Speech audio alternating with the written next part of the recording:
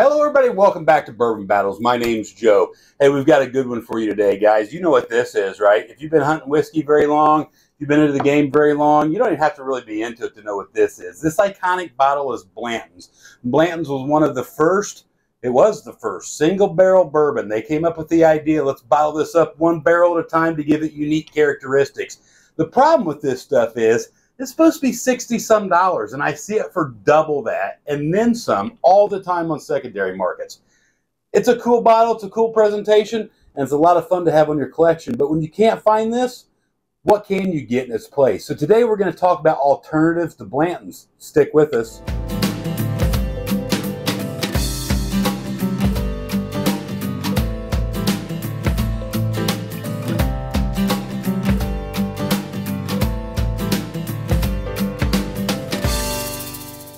All right, the first thing I want to talk about is what we're going to show you today, alternatives to the Blanton's, is not what we think is better than Blanton's. Although most of these or some of these I do believe are better than Blanton's. We want to show you single barrels that are fairly easy to get, that aren't going to break the bank, that are just as good and a good alternative for this stuff you can't find. Let me stress, if you don't have a bottle of this, I highly recommend you get one, even if it means spending a little bit extra, because it's so much fun to have around and let your friends share. Everybody wants to try the Blanton's. Saw it just the other day for $28 a pour. $28 a pour at a bar. So don't go that route. So let's start getting into these one at a time. So the first thing I want to talk about is store picks. If you watch us very much, well, you know we love store picks. Red Barrel Liquors in Mooresville, Indiana, Bay Ridge out in Connecticut. We love store picks. Store picks are single barrels where that establishment has gone to the distillery or received samples, and they've said, this is our favorite barrel that we've gotten to taste today. So what a single barrel does is allow different characteristics to shine through, whether it had been stored on a different floor or whatever that difference in it may be. And I encourage you to, like, say, I like to do this, right? When I get a Buffalo Trace store pick, to compare them to other Buffalo Trace store picks, you can definitely pick out the nuances in those things. So I got to have something to drink while we film this, so let's just get right into this Knob Creek store pick. I really love this one from our friends at Bay Ridge out in Annapolis, Maryland. Yeah, if you're in that Annapolis, Maryland area, make sure you check that out. Their Knob Creek is fantastic. Or if you're in Indiana, right, head on over to Red Barrel in Mooresville. I think he still has a Knob Creek store pick, and it's one of my favorite ones I've ever had. So thank you to both of those guys for working with us and being able to provide material for great content. We really appreciate that. Yeah, it's so good. So let's get right into these. We're going to go through them fairly quickly, right? Now, I don't think anything in here is going to be a surprise to you if you've been in the whiskey world for very long. First one we want to talk is Jim Beam. Jim Beam single barrel, obviously coming out of the Jim Beam Distillery in Claremont, Kentucky, comes to us at 108 proof. The Blanton's is 93 proof, if I didn't mention that before, so a little bit higher. This is a single barrel, and yes, it is the same mash bill, which means it's made from the same recipe as the Jim Beam white label that you drank in college. However, it's a single barrel at higher proof, and it's aged a little bit longer, so it allows a lot of those flavors to really come through. I love this product, and for like the $35 price range, it's really hard to pass up when I see it. Every once in a while, it gets hard to find, so I like to keep that around. That is a solid sipper. It's good for cocktails, and it holds up so very well in a blind. It's beat Blanton's in a blind for me more than once. So let's stay in the Jim Beam family.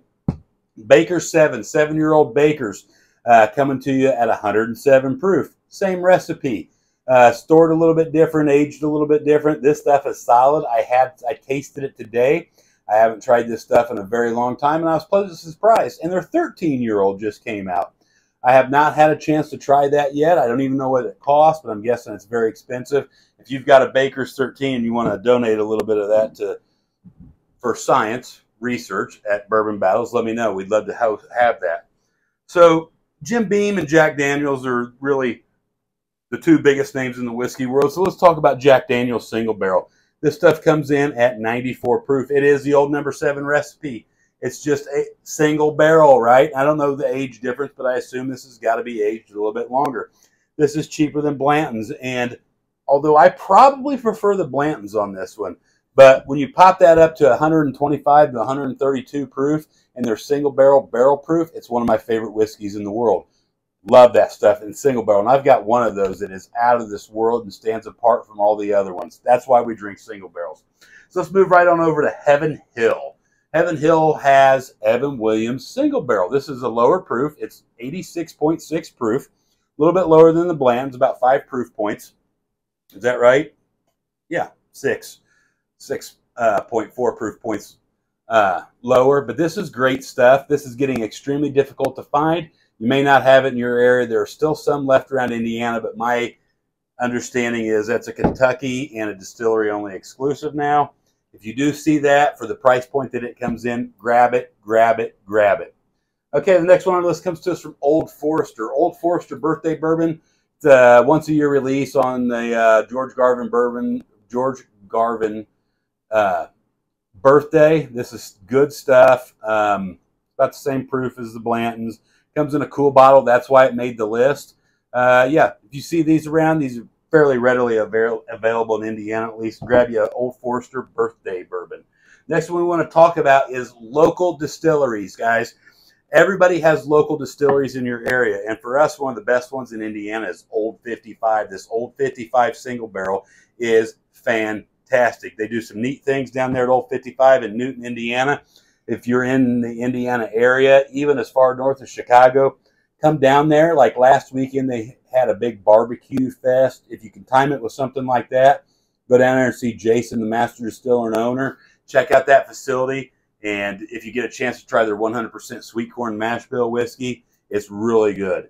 They also have phenomenal store picks that float around in Indiana, at least. I don't know where they're at in distribution. So if you're not in Indiana and you can't get Old 55, there's something in your area, right? If you're in Maryland, right, there's always something around, right? Local distilleries. Don't sleep on those, right? They make great single barrel products. Coming to us next is one of the most famous distilleries in the world, Four Roses. Four Roses single barrels, 100 proof, and I went a long time without liking that. My palate changed. My palate developed, and I love this now. I do like it better than the Blantons. Your palate will change and evolve over time. That's something to keep in mind. So when you try something you don't like it, come back to it later. Try it again. You might change your mind, right? That's one of the reasons we don't talk about tasting notes, right? With this Baker 7, right, I would get peanuts and that profile, that Jim Beam profile that they're known for. Chad, on the other hand, has never gotten peanuts in a Jim Beam product. He's not right and I'm wrong, and I'm not right and he's wrong. Everybody's just a little bit different. And one of the things I'm starting to learn, I had the opportunity, I just finished the Stave and Thief Society Executive Bourbon course, and it comes with a sensory kit. And here's their email, or I'm sorry, their website right down here if you want to check them out. They've got different levels. Highly, highly recommend these guys. I thought I knew a lot about bourbon, and I took this course, and it took a long time to take, right? I actually applied myself and went through it through the book, through the sensory kit, to start picking out these nuances. Very well worth your time, right? There's different levels, like I said, so you can decide how much you want to invest in expanding your bourbon knowledge. Check it out. It's a really, really cool organization. We're going to do a full episode on that here real soon. So moving right along, newer distillery. I wouldn't call them a craft distillery anymore. New Riff single barrel. You know, we talked about store picks earlier. New Riff is doing some amazing, amazing things down there. This particular one is 102.8 proof single barrel, and there's a lot of variance in their different barrels I've found. Modern facility just on the other side of the river from Cincinnati over there in Kentucky. Really well worth your time. Check that out. Heaven Hill, coming back to you here. Yeah, I think we did a Heaven Hill. Yeah, the Evan Williams was Heaven Hill. Henry McKenna, single barrel, 10 years old, bottled and bond, which means it's 4 years old or more. This one is more, and it comes to you at 100 proof. This gained national attention and accolades and kind of became an allocated product when it won a huge spirits award. So this is getting easier and easier to find. I see it several times a year. It's about the same price as Blanton's. Pick this up as an awesome alternative. It is an allocated product. You will have to hunt a little bit for that, but that's what makes it fun. So let's go to a newer distillery for me, right? We're just seeing this in Kentucky, Boone County small batch single. It says small batch bourbon single barrel. I don't know if I understand that exactly, but this is a single barrel, this particular one. It's 111.2 proof at 7 years old. This is fan-freaking fantastic. If you've never had the Boone County single barrel, I'm a huge fan, and I certainly prefer it to the Blantons. So maybe I just got a hold of a stellar bottle, but that is one of my favorite bottles on the table. So let's go to move it right over here to Wild Turkey, right? You've been around very long. You know what Russell's Reserve is. This comes to us at 110 proof. Russell's Reserve single barrel. You know, they've got batch products. They're known for their store picks. They've got Russell's 13. This stuff right here in the single barrel, you get a hold of a good one of these, especially a store pick, and you're going to have a really special product that you can share with anybody, and you're going to knock their socks off with it. Great stuff coming out of Wild Turkey. Let's stick with Wild Turkey for our last selection. None of these are in order. These just come as they go. If you've been around whiskey very long, you know Wild Turkey 101 is something you got to have. It's what you drank in college. It's cheap. You want to take that just to the next step a little bit? Check out the Wild Turkey Kentucky Spirit single barrel. This is Wild Turkey 101 out of a single barrel. So this is fantastic stuff coming to you cheaper than the Blantons, and I like it more. So that's what we wanted to show you today, guys. You don't have to chase the horsies. It's good. You should own a bottle.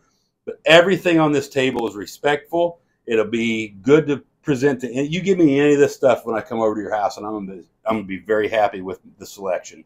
So just keep in mind, though, drink bourbon with your friends, share it, do blinds, do blind flights. It's so much fun to take this stuff and get somebody to pick this stuff over it, and I see it all the time.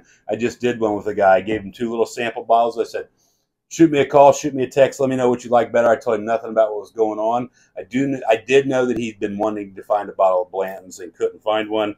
He said number 2 is better, and he said it was a lot better than the Blanton's. Hey guys, drink bourbon with your friends, drink responsibly, but whatever you do, don't drink and drive. Oh, if you drink, don't drive, do the watermelon crawl.